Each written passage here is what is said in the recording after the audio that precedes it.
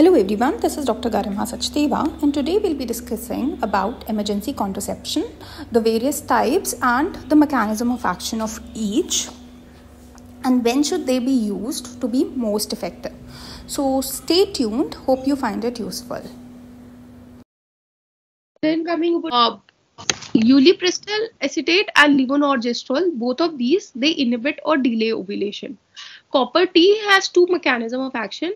The main is it inhibits fertilization and it also inhibits implantation. It inhibits fertilization one by a the copper it makes the environment of the uterus unsuitable for implantation. It occupies a space and then it affects the sperm. Copper causes damage to the sperm. So and it also affects it also inhibits the implantation. So it has effect on both fertilization as well as implantation. And copper T, I told you, it is effective after 5 days after ovulation also. However, ulipristal acetate and levonorgestrel, they are ineffective after ovulation because their main mechanism of action is inhibition of ovulation. They don't act by inhibiting implantation. So if the LH surge has occurred, then or the ovulation has occurred, then these two will be ineffective.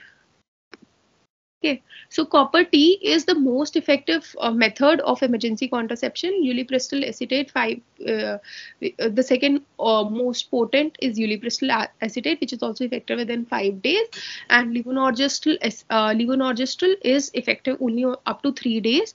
Both oral emergency contraceptives are ineffective after ovulation. Then primary mechanism is inhibition of fertilization by its toxic effects on sperm and ova. Copper has been shown to adversely affect the motility and viability of the sperm and also transport of ova.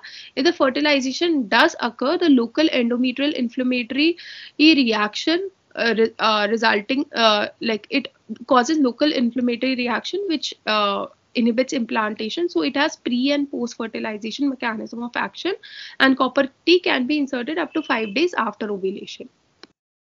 Then ulipristal acetate, it is a selective progesterone receptor modulator. It delays ovulation for at least 5 days, and it delays ovulation even after the start of LH surge.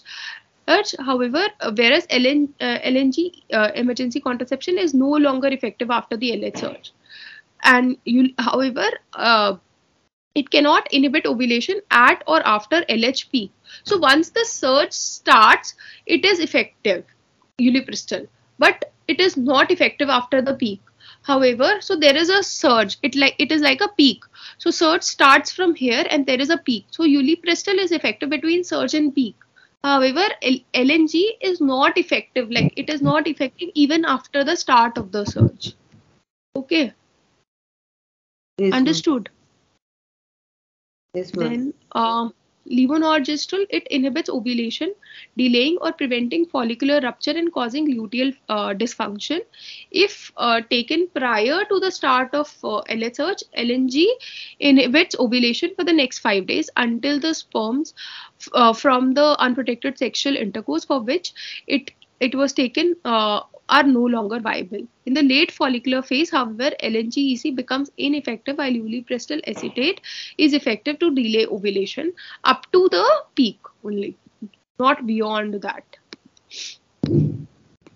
Then about ulipristal and progesterone. So this is a very, very important point, that all the products, because ulipristal is a selective progesterone receptor modulator. So all the products which are containing progesterone, which could be progesterone only contraceptives or CHCs, so these are like, or LNG emergency contraception.